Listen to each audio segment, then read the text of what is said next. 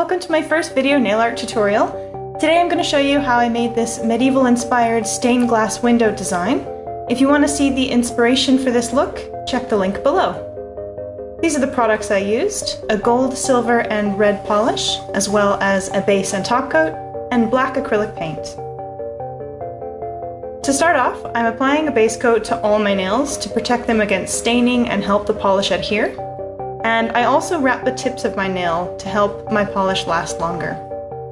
I applied 2 coats of polish to increase the opacity. And because this polish tends to show brush strokes, I apply the 3rd coat using a makeup sponge. By painting the polish onto the sponge and then dabbing it on gently, I eliminate the appearance of brush strokes.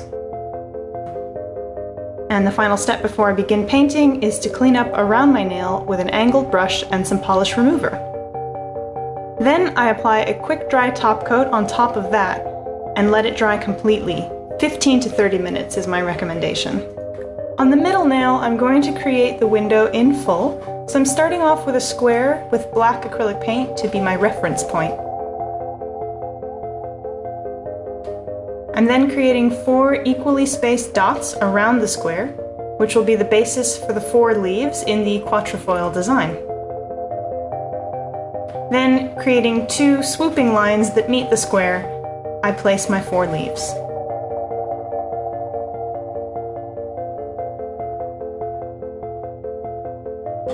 Now, for the next part, this is where the fast-drying top coat comes into play. If you made some mistakes, like I did, or you don't like how it's looking, you can just scrape off the acrylic paint with an orange stick or a toothpick or a pair of tweezers, and redraw them as you like.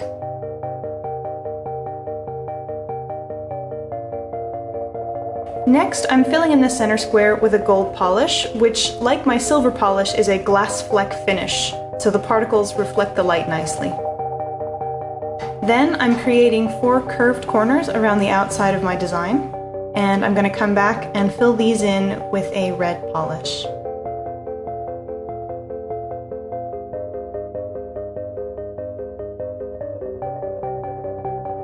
I'm then going to create a diamond shape in the center of the gold square.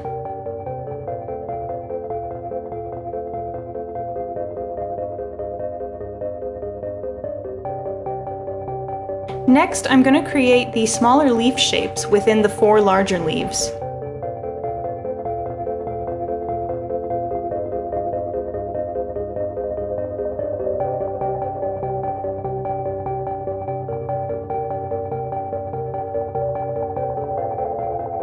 And once those are done, the next touch is to create a bit of veining inside the red corners.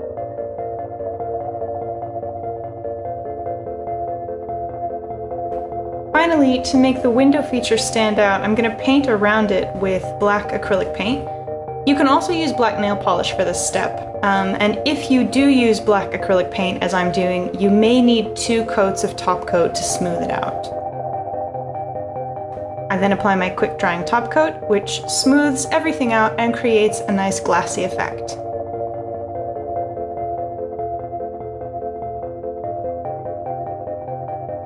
The other 3 nails are going to celebrate certain features of the window, so on my ring finger I'm just creating 2 of the red rounded corners.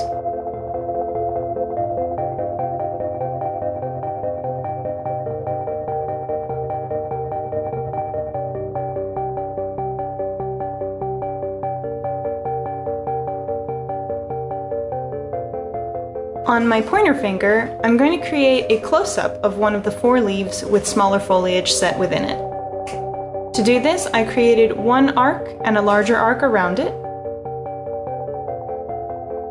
And in the center, I begin creating the foliage shape again, which is 1 pointed arc at the top, and then 2 smaller leaves running down each side.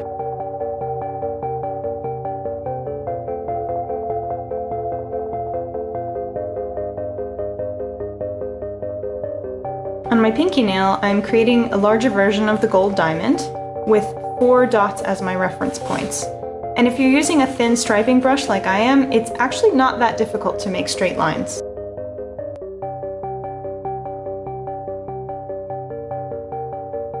And then filling in the diamond with my gold polish.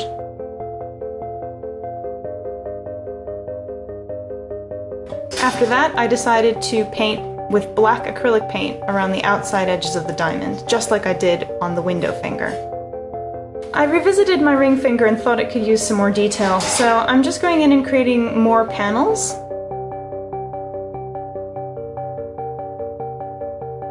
And these I'll fill in with different colors.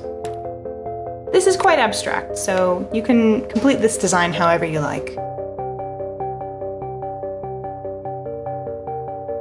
So I'm putting gold at the top next to the red, and I'm also going to use some acrylic paint just to diversify the look a bit, and to make sure that no two colors are touching one another on either side.